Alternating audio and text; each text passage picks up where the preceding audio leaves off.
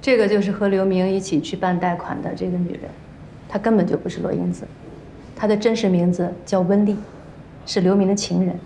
现在2个人一起逃到国外了。我们已经申请了笔迹鉴定，您看这份委托协议上的签名才是罗英子真实的签名。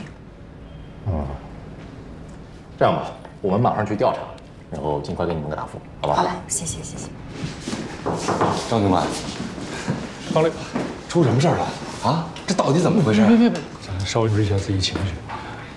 张警官，这怎么这么快就把人给放了呢？罗英子涉嫌诈骗，事实清楚，证据确凿啊。王经理，你们和对方存在着贷款纠纷，你们不应该利用我们警方的力量来打击对方。而且你们提供的证据我们已经查过了，签字是伪造的。那天陪着犯罪嫌疑人去办理贷款的根本就不是罗英子，所以罗英子跟这个案子没有关系。不是，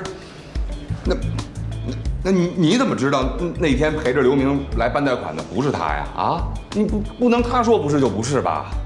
监控视频上有而且你们明明知道不是他，还来报假案，我们应该追究你们诬告陷害的责任。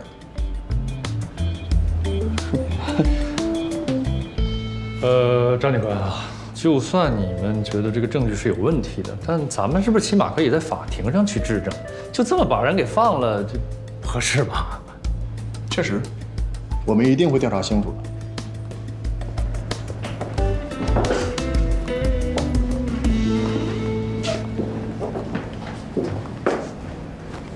罗女士，委屈你了，谢谢你配合我们警方调查。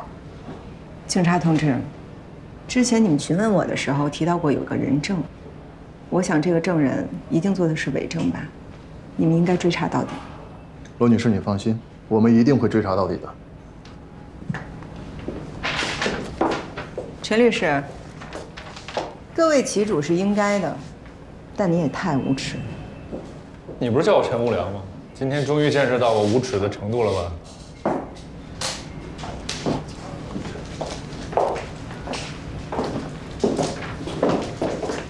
哎，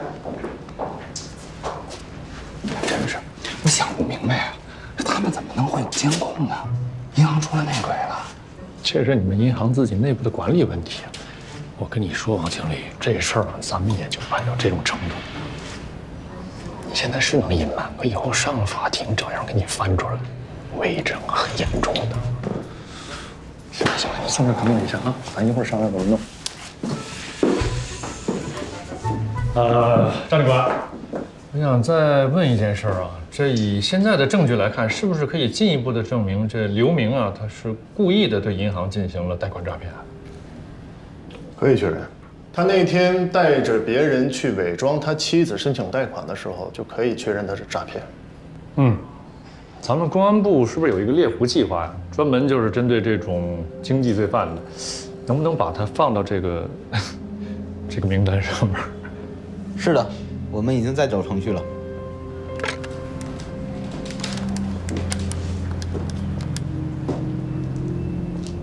这就离咱儿子的州很近呢。哦，那这养老更好啊！当然了，是啊，空气质量。来了，谁呀？这是岳雪琴和刘一丁家吗？是。他们在吗？舒阿姨。好，找谁呀？你们就是岳秀琴和刘一丁是吧？对。是。你们俩涉嫌伪证，需要你们跟我们回去接受调查。什么？搞错了吧？对呀。搞错了。你们别冤枉好人啊！所以需要你们跟我们回去接受调查。带走。怎么回事啊？什么事就调查呀？把事实在这里不可以说清楚吗？对呀，你说清楚啊！这怎么在这个这太过分了吧？啊！让看好门啊！莫名其妙，你说。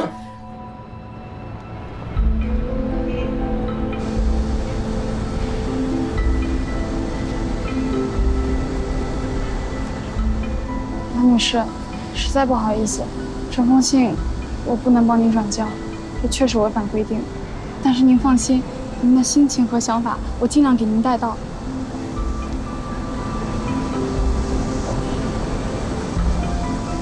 那行吧，夏律师，那能不能麻烦您见到建设的时候，你跟他说，让他一定坚持，千万别动摇。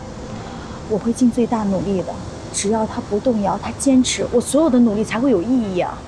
您放心，我一定带到。